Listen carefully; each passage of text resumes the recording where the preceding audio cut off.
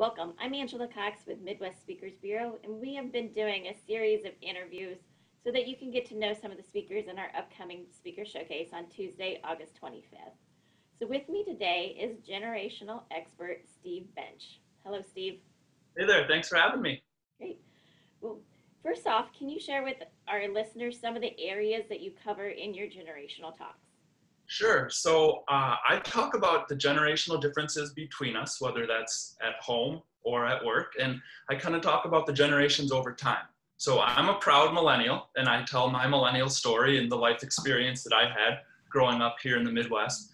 But I'll also talk about each generation over time because I feel like in order to understand each generation, we need to understand where we came from, who raised us, and who kind of inspired us, and what was their life experience. So we'll talk about each generation over time, and I definitely put a fair dose of the millennial story in there as well, because that's kind of what I lived through and it's what I know best. Okay. So when you're working with clients on managing the different generations, what is one of the most common questions that you get asked? I think one of the most common questions that I get asked is, how are millennials really different from the rest of us? And now the youngest generation is Gen Z. So I'll get asked, how is Gen Z different? And people will wonder too, is it just an age thing? So were the boomers the same as millennials when they were that age, right? When they were in their 20s or in their 30s?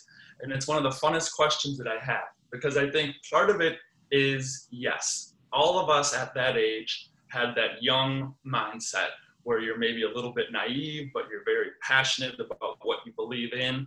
But I think it also has to do with the times that we lived in. So the boomers were raised in a much different time, and the Gen Xers were raised in a much different time than the millennials, who grew up with supportive parents and supportive teachers and coaches every step of the way. That me as a millennial, I might enter the workplace very used to my authority figures being hands-on and approachable and able to ask them anything that they want. But that might not be the same life experience that the other generations had. So kind of how we live through our different experiences has definitely made us who we are. Okay, great. So when you're on site presenting a keynote, how do you engage your audience? Well, that's one of the things that I've missed the most. I've been doing some virtual stuff, but there's nothing better than that, engaging them in person. And I like to have fun. I mentioned I'm a proud millennial. I like to make fun of my generation. We have fun, we laugh, we kind of laugh about some of the things that frustrate us. And there's just something about being in person there, sharing those experiences with people, getting to meet people afterwards from all the different generations who can relate to some of the things that are in my keynote presentation.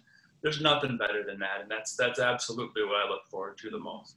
Okay, great. And when attendees leave your session, what is the one thing that you want them to feel when they walk out the door? That's a great question. And I always include this at the beginning and the end, is that I'm going to make I'm going to make you think about some of these issues, whether it's with your kids or with the people you work with, your coworkers or your employees. But what I really try to make sure to do is I leave you with the now what.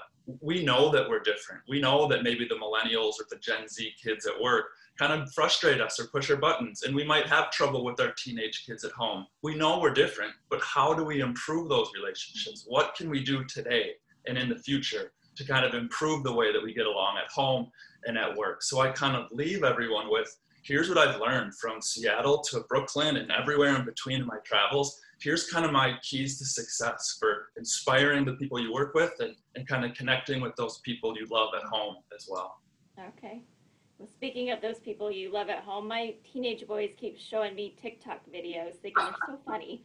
And I show them Facebook videos thinking I'm funny, showing them, and they don't get mine and I don't get theirs. So maybe after your talk, I'll maybe have a better appreciation for their funny TikTok videos. So the best compliment I got was the last speech I did back in, it was in March, but I got an email from a mother who said, I went home from your session and I just gave my daughter a hug, and we talked and we cried, and she said we hadn't been getting along the best, and she said, you really helped me kind of understand where she was coming from. Mm-hmm. And he said, I don't know who this Steve Bench guy is, but I feel like I want to thank him because Oh, my mom understands me a little bit better now. And that mm-hmm. was just the nicest thing I think I've ever heard. So Okay. Well, maybe I'll just have to forward those TikTok videos to you, and you can explain them to me, and there so you I go. can laugh There with you go. my kids. That's right. Yep. Well, thank you, Steve. We've enjoyed having you on Thank the you interview with us today, and we look forward to hearing more of your presentation on Tuesday, August 25th at our showcase. And as many of you know, it is on site, but we will be streaming it live. So if you would like to join us, please go to our website at speakernow.com. Thank you.